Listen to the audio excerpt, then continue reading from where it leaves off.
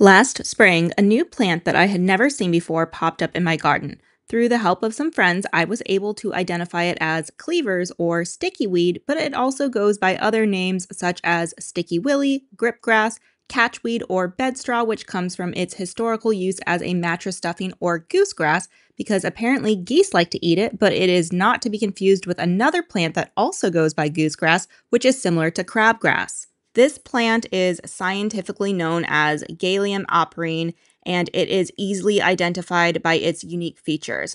There are tiny hooked hairs that covers the stem and leaves, and that's what makes it so clingy or sticky. In fact, the hooked hairs are actually modified hairs called glochids, which helps disperse its seeds by sticking to passing animals. It grows in sprawling vines, often scrambling over other plants, as you can see here. They also have whorls of 6 to 8 lance-shaped leaves, small white star-shaped flowers, and those tiny bristly fruits that stick to everything. They thrive in damp, shady areas, which makes sense for this area as it does get a lot of shade. Cleavers are incredibly prolific. They spread quickly and can become a nuisance in gardens, and they do love to climb and can smother other plants and grow to be about 1 to 3 feet tall. I've seen it out in the wild in Golden Gate Park in San Francisco, as well as at Heather Farm Park in Walnut Creek.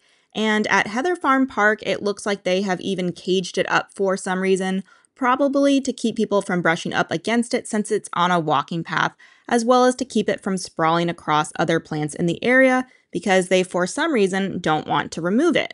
And if you are trying to get rid of it, the best method is to pull it out by the roots before it sets seed, and you'll definitely want to wear gloves. Regular weeding is key to keeping it under control because it can keep sneaking back up. Many insects do feed on it, such as spittlebugs, spider mites, and aphids. So if you would rather not keep the plant around to attract those insects to your garden, you may want to remove it, although you could also argue that you could keep it as a trap crop of sorts to hopefully keep them from your other plants. But despite its sticky reputation, cleavers are actually quite useful. Historically, they've been used for a variety of medicinal and practical purposes and are also edible. The young shoots and leaves can be added to salads or can be cooked like spinach. I personally haven't tried it, but it is said to have a mild, slightly bitter taste, but some people also say that it tastes like celery. It is also said that it can be a great lymphatic cleanser by reducing swelling and can support your immune system by making a simple tea by steeping the fresh or dried plant in hot water. And some people will roast the seeds and use them as a coffee substitute. And externally, a poultice or wash made from cleavers can soothe skin irritations and promote healing. I personally haven't tried this either, but it could be something interesting to try. But whichever way you decide to use it, just make sure that it is the correct plant. So the next time you encounter cleavers, you can choose to remove them or keep them. It's entirely up to you.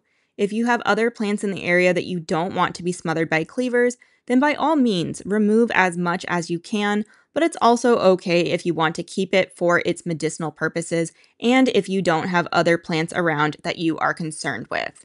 And even if you do remove cleavers from your garden, you can still dry them and use them later. So if you hate the idea of it taking over your garden and smothering your other plants, but you're intrigued by its medicinal properties, it's a win-win.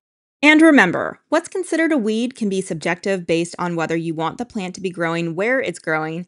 And with that, I'll end this video with a quote from Ralph Waldo Emerson.